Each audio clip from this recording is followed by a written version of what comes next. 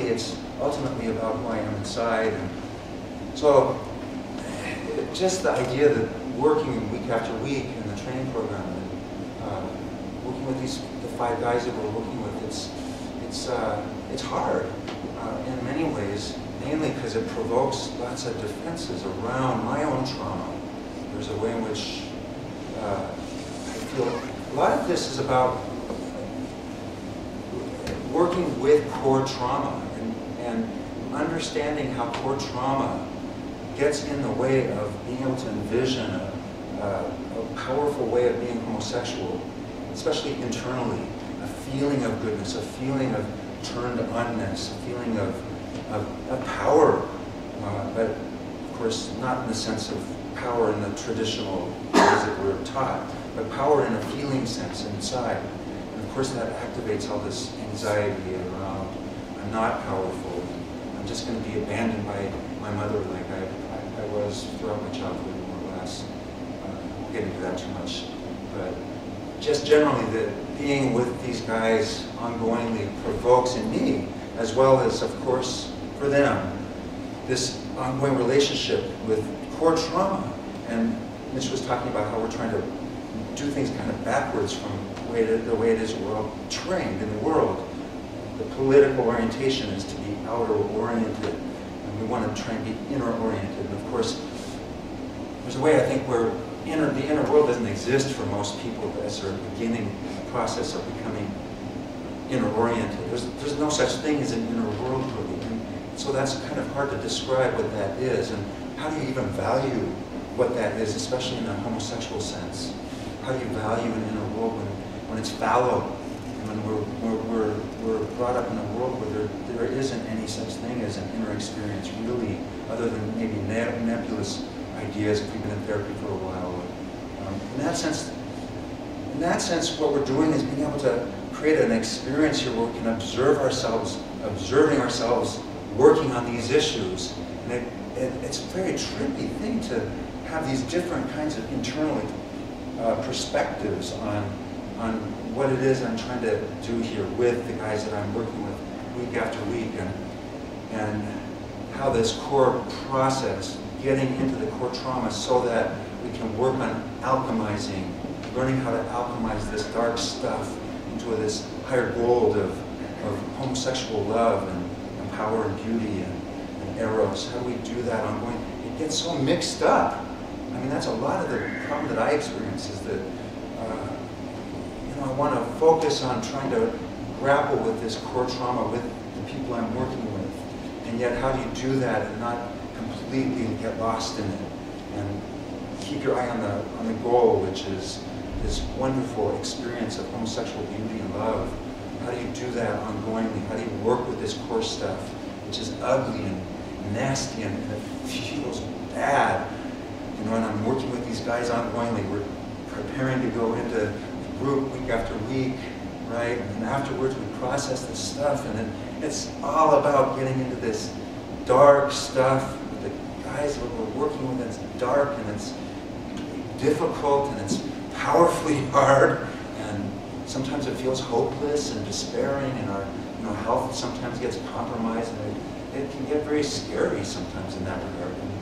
And yet it's also real, and it's all this world, and it's fascinating. It's terrific, and that it's a gay world in a way that I have never experienced before. And I've been doing gay center and work with Mitch for over 30 years, and over that time period, believe me, there are lots of different permutations and ways of unfolding this project of realizing gay spirit, realizing gay psyche in these different forms. And every form is so different, it's so interesting to me. And this form now is just even more differentiated in so many different ways. And I hope that the way I'm talking about it conveys to some degree how amazingly differentiated things have become. I listen to Mitch talk and I feel inferior, and I think, oh my God, I wish I could just extemporaneously talk about things the way Mitch can, be so accurate in ways that I feel like I'm so dumb, and my thinking function is so inferior, and yet I have to struggle with it. I still have to value that I have something of worth inside that's important to share, and that other people might feel inspired or mirrored in some ways just by me.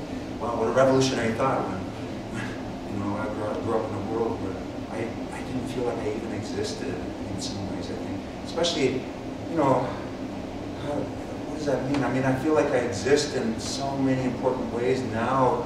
At least my understanding of existence is so much more developed. And then I think back, you know, as a little kid, or you know, even 15 years ago, you know, it's like looking through a gauze at reality compared to how I feel like I can experience the world now. Mainly because I can understand myself in increasingly differentiated ways.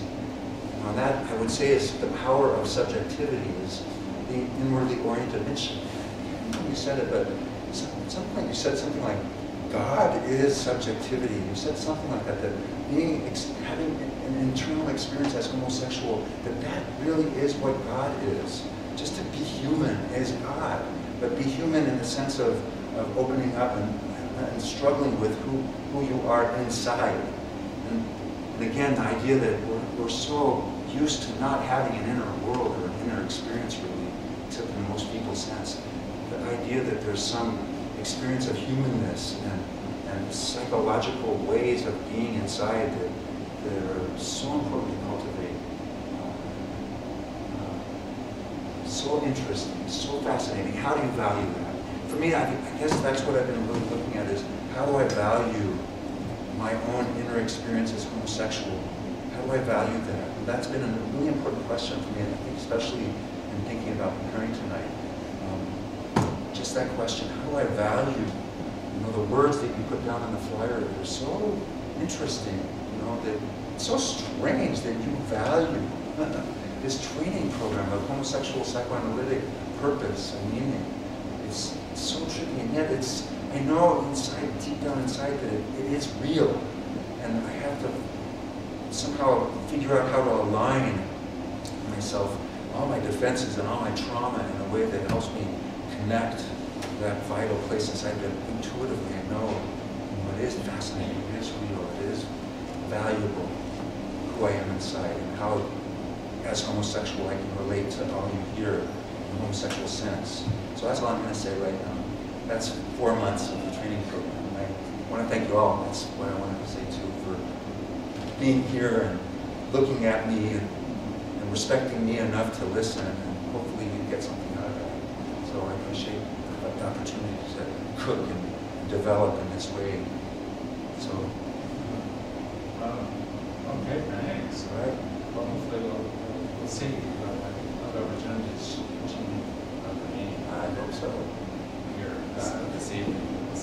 And thank you very much. Well, that's a very interesting reaction. I'm encouraging the respondents here not to do some pre-program number, but rather how to feel.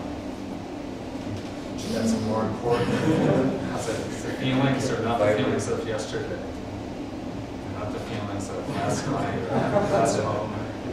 Though we play often, we're trained to play a terrible game around that. It's only in the moment when feeling happens, not anywhere else. Okay, well next, thank you, Chris. And next I'm going to invite Roger, who runs the Module Bs on Sunday, to share whatever he'd like to share for 10 or 15 minutes. So that was going to go, Graham, and whatever he'd like to say about that. All right. And et cetera. Well, I was actually, it was interesting what you just said, Mitch, about that what happened an hour ago or a day ago or a minute ago is not what's happening now. So a minute ago, Chris, when you were talking, I felt this really warm feeling. I was really enjoying how you were being nicely kind of resonant and embodied as you were talking about this stuff, and I actually felt supported by that. But the minute you stopped, and there was this unbelievable, intense inner experience of being attacked, this rushing energy of anxiety. The anxiety is actually a signal that defenses are trying to crush down my core feeling. what you've been invoking as core trauma tonight.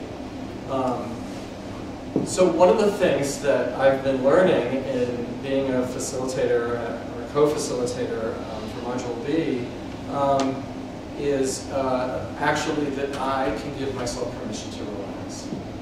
That I do not have to totally identify with my victim status. And so I'm wanting to give myself permission right now that I don't have to align with that anxious sense, which is actually a really strong victim place. It's a place that is understandable based on what it was like to, as you were invoking, Chris, what it's like to grow up as a gay boy. So I can feel it even now. It's very challenging. As I feel myself speaking these words, I can feel myself falling away into kind of a defensive state. There's a way that, I was thinking about this afternoon as I was preparing for tonight, there's a way that my parents were anti-psychological, meaning that they hated my psychology, they hated my subjectivity. And so I grew up in an environment that was constantly in a state of kind of passive-aggressive attack on me, allowing me to exist. And so that's what I'm struggling with right now in this exposure, which recreates the parental matrix of these unloving eyes that I got from my narcissistic mother and from my father, who on the outside was very meek, but was actually very full of this actually raw rage that was not totally disowned.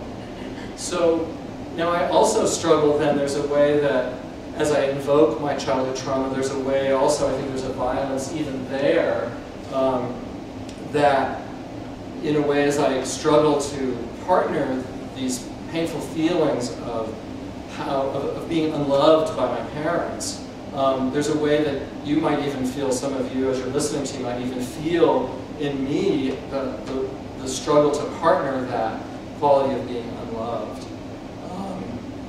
And as I struggle, how can I, Chris, I thought you evoked really nicely about this feeling of, can I have permission to exist in my subjectivity as a gay man?